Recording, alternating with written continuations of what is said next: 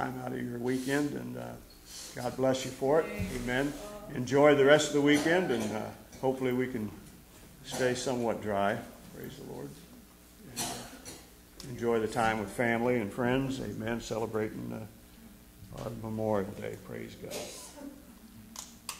You know, a guy was dining alone. He was in this fancy restaurant, and he noticed this gorgeous woman sitting at the next table. He was alone, she was alone, but he keeps glancing over at her, but he doesn't have the nerve to talk to her. And suddenly she sneezes, and her glass eye comes out, and it's flying out of its socket toward the man.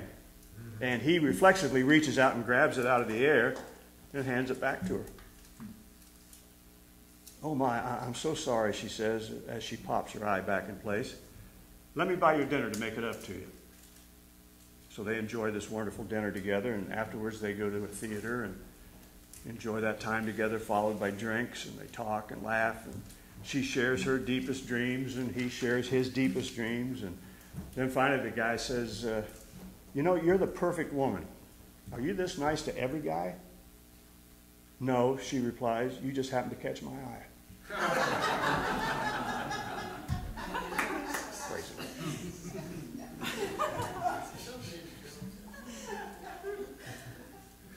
Caught my eye, praise the Lord. Well, it was Hanukkah in this tiny village, and everybody was concerned that they wouldn't have latkes because they ran out of flour. And so they called Rudy, the rabbi, to help them solve the problem.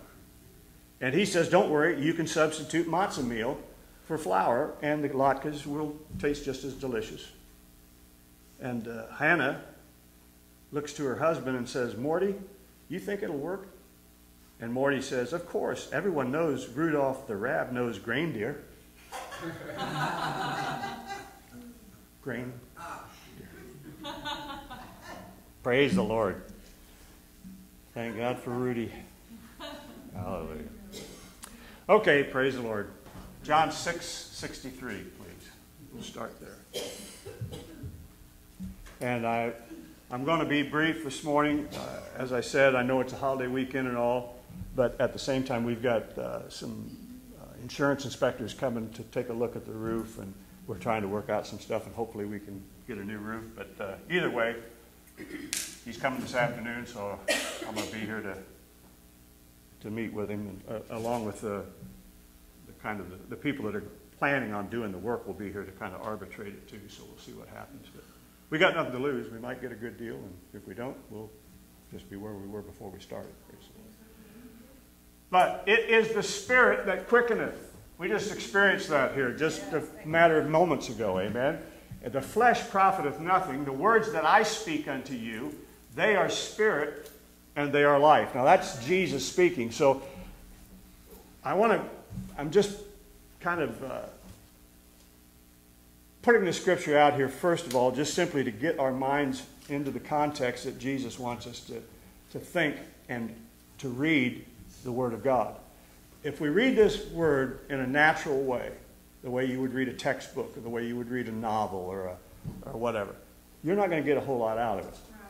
It's the Spirit. This is a book filled with spiritual words. Yes. So unless you approach it from the Spirit, you always end up with just some intellectual understanding that just makes you crazy and frustrated because you can't do it. Amen?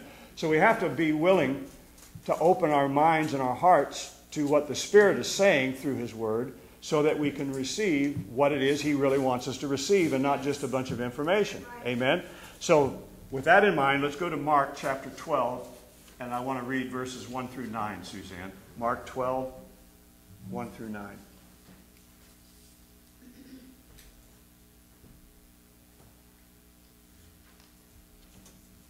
He began to speak unto them by parables, and a certain man planted a vineyard and set a hedge about it, and digged a place for the wine fat, and built a tower, and let it out to husbandmen, and went into a far country. And at the season he sent to the husbandman a servant, that he might receive from the husbandman of the fruit of the vineyard. And they caught him and beat him, and sent him away empty. And again he sent unto them another servant, and at him they cast stones, and wounded him in the head, and sent him away shamefully handled. And again he sent another, and him they killed, and many others, beating some and killing some. Having yet therefore one son, his well-beloved, he sent him also last unto them, saying, They will reverence my son. But those husbandmen said among themselves, This is the heir, come let us kill him, and the inheritance shall be ours. And they took him and killed him and cast him out of the vineyard. What shall therefore the Lord of the vineyard do? He will come and destroy the husbandman, and will give the vineyard unto others. Now remember, Jesus just told us this is spirit. So it's not just a story. Right. He's revealing spiritual truth here. He's giving us revelation. In fact, he's giving us prophetic understanding to the word. So then the authority of the earth is delivered to the righteous in the earth. This is a story about the earth, not just about some farmer with a grapevine. Right. This is talking about us and God. Right. So the inference is the restoration of the authority and dominion that was lost in the fall of man in Adam is ours in Christ. Yes. And as the body, we have his anointing for this great end-time harvest of souls for the kingdom of God. Amen. This is ours. Actually, it's for whosoever will, but until somebody sees it and acts on it, nothing happens. I mean, God's purpose will be fulfilled, but somebody's got to get the Spirit and act on it for it to manifest. Amen? God's in the earth Yes. because he's in us. Yes. But if we don't act out of his word or out of his way of thinking, we're never going to experience what he wants Right. for the earth. Amen. Somebody will, because eventually somebody will get it. Yeah. Praise the Lord. So let's look at this. Isaiah chapter 30 and verse 26. Remember, we're looking at this through spiritual eyes. And I understand people say, well, you can over-spiritualize everything. I don't think you can. You can misinterpret it, but you can't over-spiritualize it. If it's spirit words, how can you over-spiritualize it? You can only do justice to it if you operate by the Spirit, if you read it by the Spirit, if you profess it and confess it as spirit words. Amen? So what shall therefore the Lord of the vineyard do? He'll come and destroy the husbandman and give it to somebody else. Well, what did he do? He took it away from the Jews who had it first, who were his husbandmen, right? And he gives it to the Gentiles.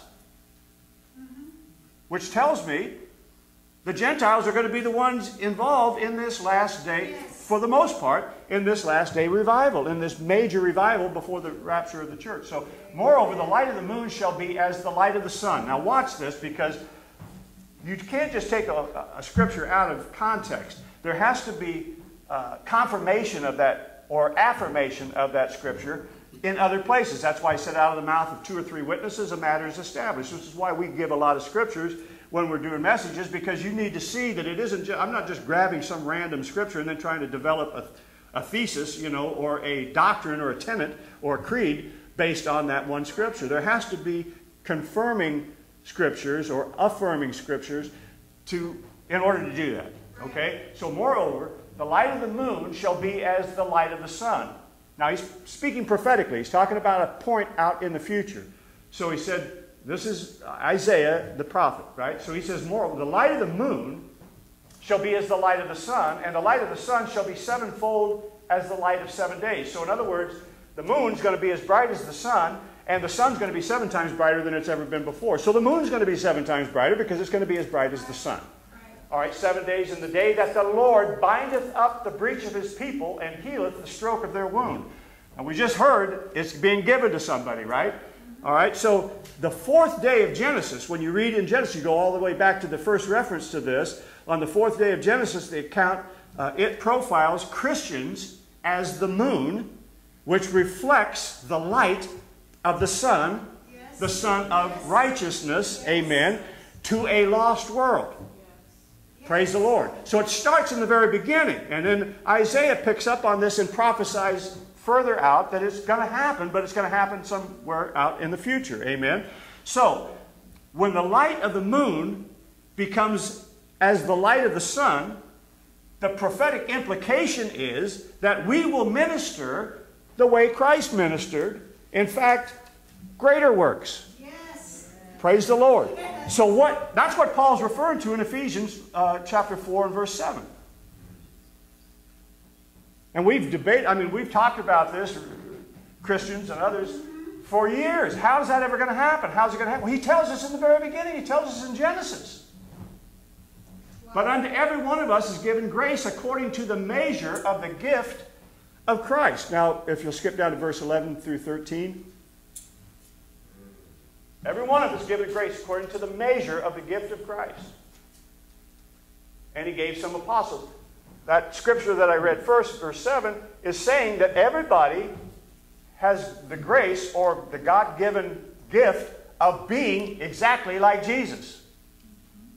Yes. Having the same grace for that power. God gives it to you. Praise the Lord. And he gave some apostles, some prophets, some evangelists, some pastors, some teachers for the perfecting of the saints, for the work of the ministry, for the edifying of the body of Christ.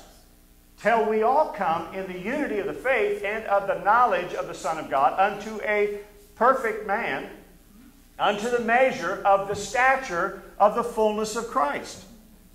Now that's huge, because it's talking about us being developed. We already have the Spirit. We're perfect in the Spirit, but this is developing us into the perfect man, or the equal to Jesus. Yes. He's the only perfect man. Yes. But he's raising us up unto the measure of the stature of the fullness of Christ. Now, I don't know about you, but that's hard for me to swallow. It's hard for me to grasp. But it's the Word of God. It's the truth. It's what He's doing. It's what He wants us to experience. Amen? So now let's go to 2 Corinthians chapter 4, and we'll read verses 4 through 7. 2 Corinthians 4, 4 through 7.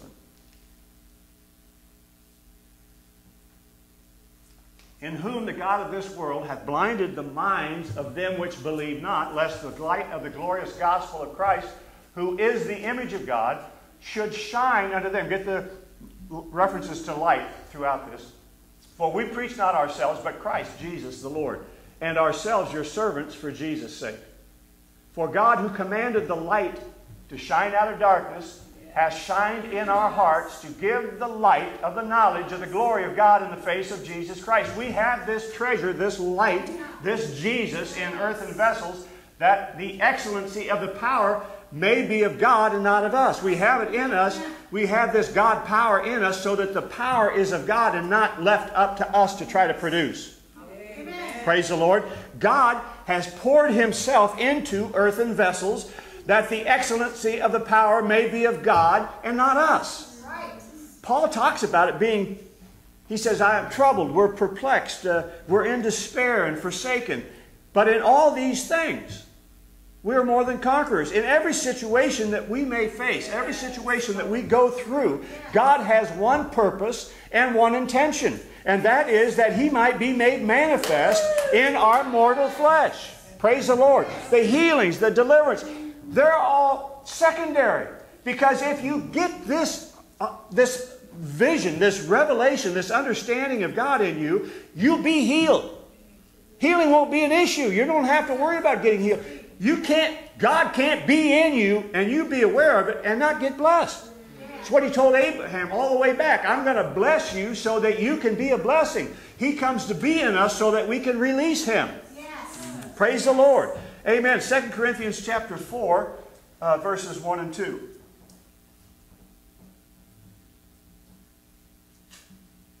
Praise the Lord. Therefore, seeing we have this ministry, as we have received mercy, we faint not, but have renounced the hidden things of dishonesty, not walking in craftiness, nor handling the word of God deceitfully, but by manifestation of the truth. Now look at this. But by the manifestation of the truth, commending ourselves to every man's conscience in the sight of God. That's mind-blowing to me. That expression, this ministry, is not talking about this. Well, it's not talking about only this. This is just a small part of it. He's talking about being a dispenser of the new covenant. Not just preaching the word. I'm not diminishing the need for that. I'm saying you. That's who he's talking about here. He's not talking about ministers, ordained preachers. He's talking about everybody who is a priest and a king in the house of God. We have this ministry. We are this dispenser. We are to manifest the life of God. Amen. It's not about us trying to be perfect people. It's about us being a dispenser, us being a revealer of God. Remember what Ron prophesied here a while back about there's a revealing coming. Yes. Right? This is what this is all about. The Holy Spirit's talking through Him to get us all on the same page so we can start thinking the way the Holy Spirit's trying to get us to think, which is spirit. Amen. Spiritual. Praise the Lord. The whole 4th chapter of 2 Corinthians deals with the revealing of the nature of Christ in and through God's people. Read it sometime. That's all that chapter is about. That's all they're talking about. So 2 Corinthians chapter 4 in verse 2 says, we renounce the hidden things of dishonesty, amen, and we are not walking in craftiness, nor are we handling the Word of God deceitfully, amen, but we are walking by the manifestation of truth, presenting ourselves to every man's conscience in the sight of God. So what's he saying? God wants to reveal Himself. He wants to walk and talk in the middle and in the midst of His people. Yes. This is His desire. This is what He wants. Yeah. Amen. So 1 John chapter 3 and verse 2. And I'm convinced we have to come to this place of awareness and consciousness and faith in the fact of what the Word says about us in order for this end-time thing to play out the way God intends it to play out. And it will. It's just a question of who's going to be cast in that role. Yeah. It's for whosoever will. If whoever will take the chance and step out of the boat, and whoever will believe what God has said is going to be a part of this, is going to experience it. Amen. On every level. Not just the salvation of our families, but the impact we can have on co-workers, on people at the mall, on people that you just, accidentally run into, and we think it's accident. It's not an accident. God has ordained every person that we interact with for His purpose. Praise the Lord. Beloved, now are we the sons of God. Now again, look at the structure here. Beloved, now are we the sons of God, and it doth not yet appear what we shall be. But we know that when He shall appear, we shall be like Him, for we shall see Him as He is. So the Greek root word there for sons is teknon. And it speaks of children. So this would literally translate, beloved, now are we the children of God. Right? Now we are the children of God. And because we're children, we don't look like adults. We're not mature. Right? So, sons that are immature is what he's saying.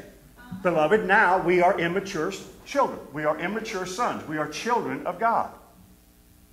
And because of that, it doesn't look like it ought to look. Yep. Praise the Lord. If John were talking about mature sons, it would certainly then appear what we would be. Right. Right? I mean, when you're 12, you don't look like you do when you're 32. Right. If you were 32, then you'd know you look like what you're going to look like as an adult, as a mature person. At 12, you don't know that. Exactly.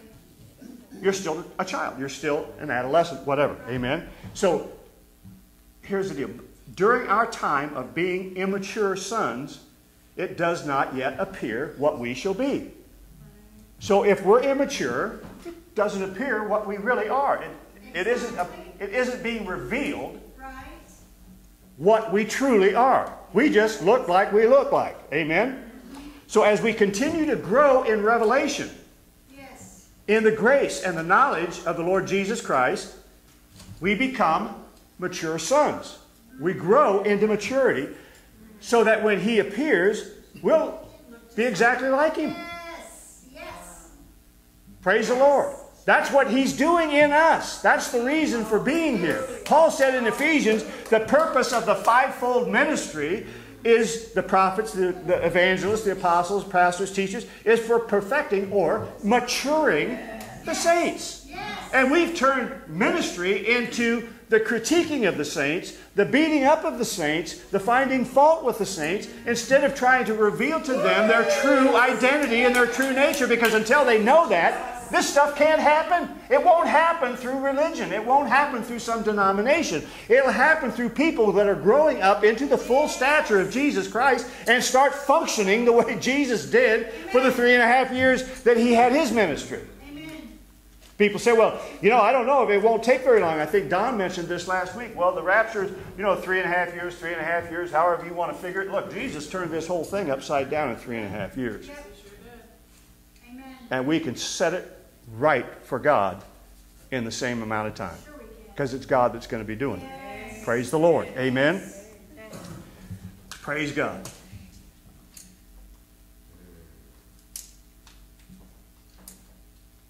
We henceforth be no more children, but that we might grow up into Him in all things. See, God's going to have a people through whom He can reveal His Son. He wanted it to be the Jews. They got the first shot. But because they rejected, they are suffering temporary blindness, so that now we become the revealers. But if we don't reveal Him, He'll get somebody else. Praise the Lord. Hebrews 3, verses 6 and 7.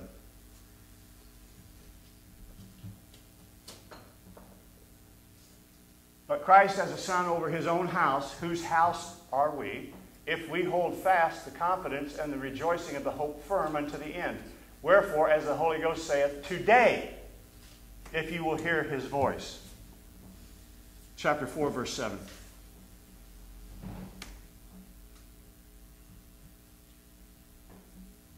Again, He limiteth a certain day, saying in David, today, after so long a time, as it is said, today, if you will hear His voice, harden not your hearts.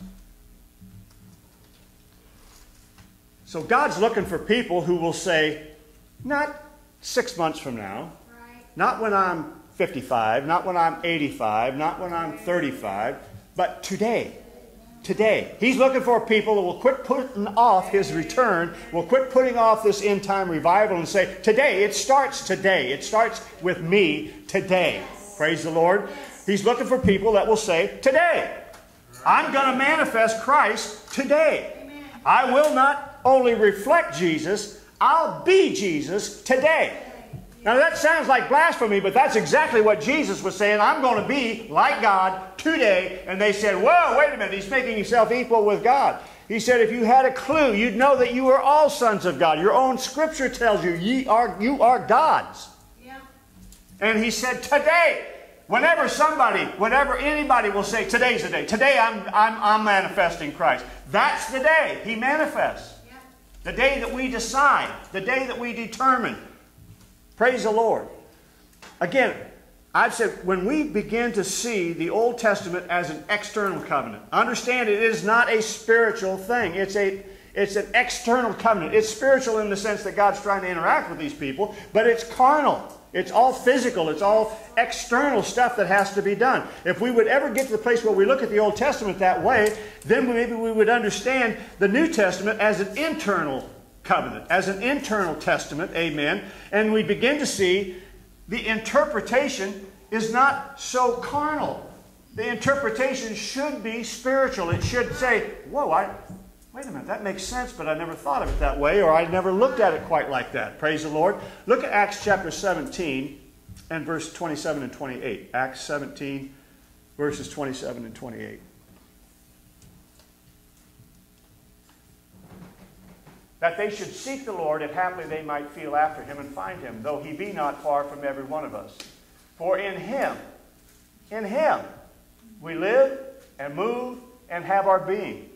As certain as your own poets have said, for we are also His offspring. You don't do anything separate from God. No. Once you've been born again. You see, one of the great truths of the New Covenant isn't that God would just come and live on the earth, but, around us or with us. He's come to live in us. In us. The kingdom of God is within you. Yes. Amen. He lives, He moves, and He has His being within us, and we live and move and have our being within Him. Yes. We are one. You can't separate it. So God Himself will come and take up His abode in us, it says. Now, remember Isaiah 30, the sun is going to be 7 times stronger, and the moon is going to be the same as the sun. Yes. So it's no longer reflecting the sun. Now it's the same as the sun. Yes. Praise the Lord. So, 2 Thessalonians chapter 2 and verse 8, 2 Thessalonians 2 and 8. And then shall that wicked be revealed, whom the Lord shall consume with the spirit of his mouth, and shall destroy with the brightness of his coming. Praise the Lord. Amen. The spirit of his mouth. That's the word. That's this spirit truth. Amen.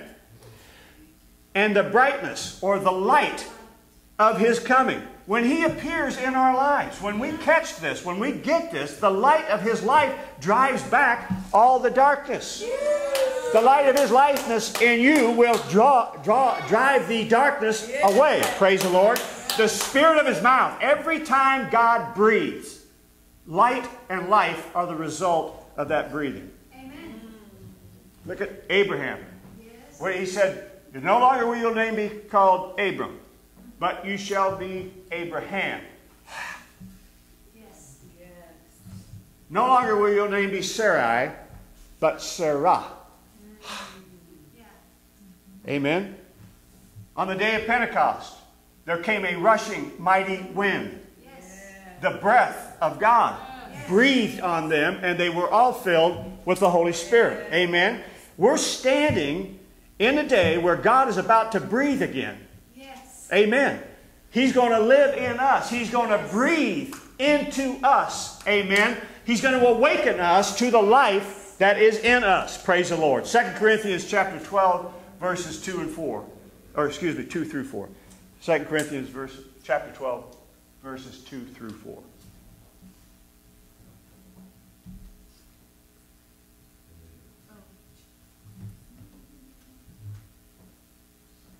I knew a man in Christ above 14 years ago, whether in the body I cannot tell, or whether out of the body I cannot tell. God knoweth, such a one caught up to the third heaven. I'll tell you what happened with Paul. Paul became totally aware of his Jesusness. Yeah.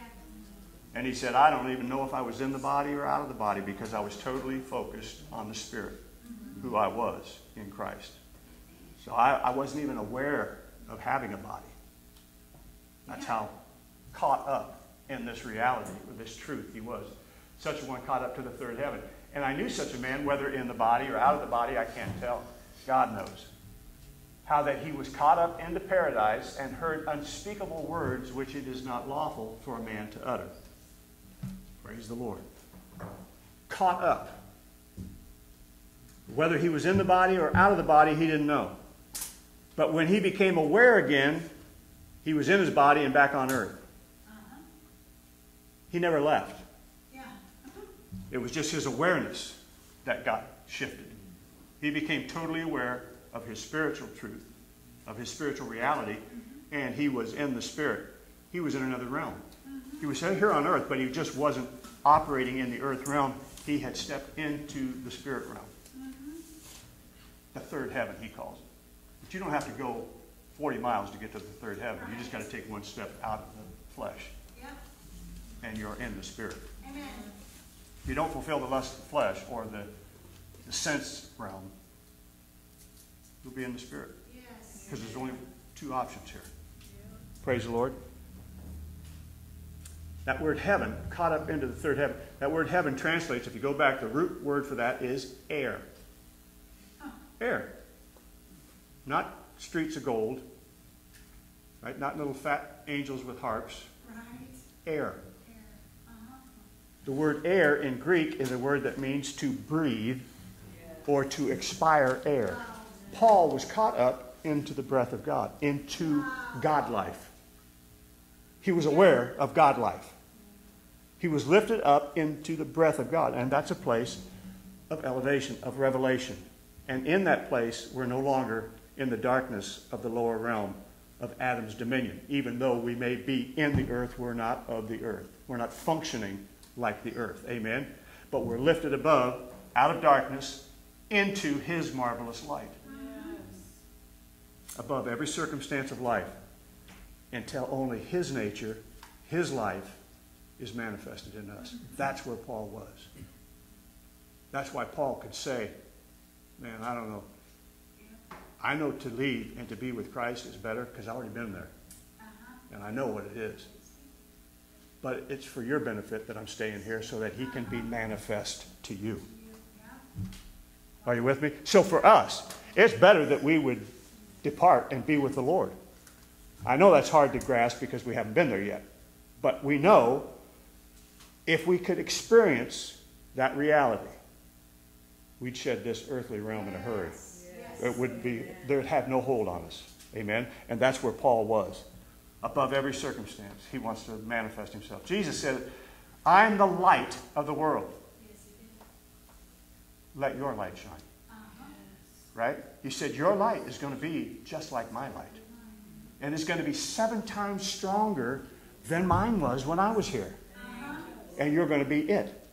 Even though you're the moon, you're not reflecting light anymore. Now you have 7 times more light, and it's you that's going to reveal it. Yes. Praise the Lord. Genesis 1, 14 through 19 again.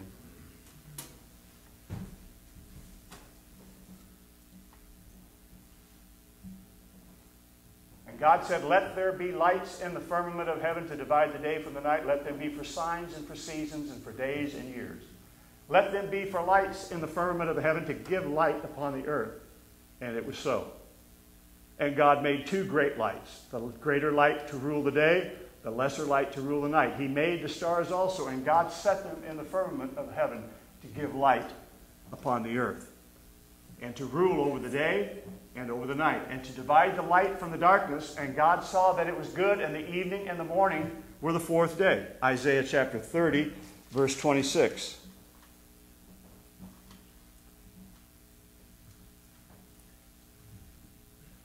Moreover, the light of the moon shall be as the light of the sun, and the light of the sun shall be 7-fold as the light of 7 days in the day that the Lord bindeth up the breach of his people, and healeth the stroke of their wound.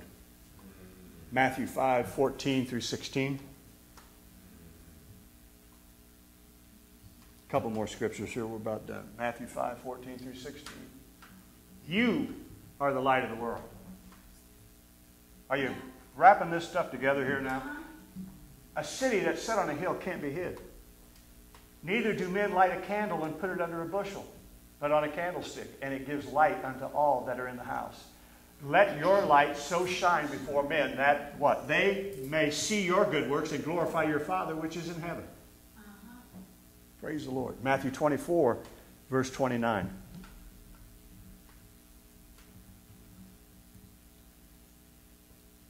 Immediately after the tribulation of those days shall the sun be darkened and the moon shall not give her light. What's he talking about? The rapture takes place. And all of a sudden now the sun is darkened and the moon doesn't give any light. Why? Because it's not here anymore. Praise the Lord. And the stars shall fall from heaven and the powers of the heavens shall be shaken. Praise the Lord. Let your light shine. This is one reason Jesus said in John 14:12 that we would do greater works. Praise the Lord. Because we have greater light. Praise God. The light of the moon will be as the light of the sun, which is 7 times the normal sun. S-O-N. Praise the Lord. Righteousness of God in Christ is who we are. We have been justified. We have been declared just as if we were spotless as Jesus. Just as if there was no flaw in us whatsoever. Amen? Proverbs 4:18, last scripture. Proverbs 4:18. You're the light. And then he tells us the path of the just, we've been justified, is as the shining light that shines more and more unto the perfect day. The day to where Christ is revealed in us. Amen?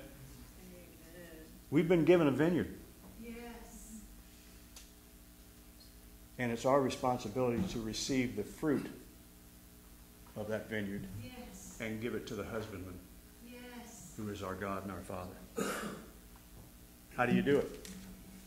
You let your light shine. You become who he has declared you to be. And your light will shine brighter than his did when he was here on earth. It's amazing. And it isn't corporate. This isn't, I mean, I've heard that argued. Well, it's because there's more of us. No, that has nothing to do with how many. It's just that one, that light will be 7 times what it was. The influence, the impact, the effect will be that much greater. See what I'm saying? And this is not about us being perfect people. It's about us being mature people, about us growing up into who we are and knowing that and then acting out of that. Praise the Lord. He's done everything he's going to do. Now it's a question of us getting the revelation and stepping out in faith and doing what only he can do through us. Amen. Praise the Lord. Give the Lord a hand clap this morning. Praise God. Amen. I told you I'd be brief. This could be some kind of a record. I think my light has shone. Praise the Lord. Praise God.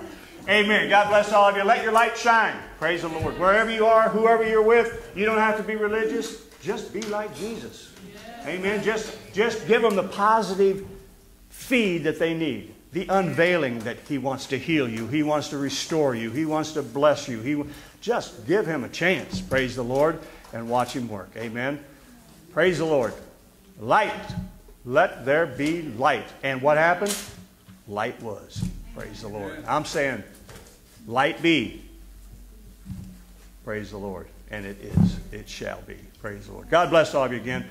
Thank you all for those of you who have served the country in the military or in any other capacity. We appreciate it very much. Have a great weekend. And the Lord bless you all. Dismissed in Jesus' name.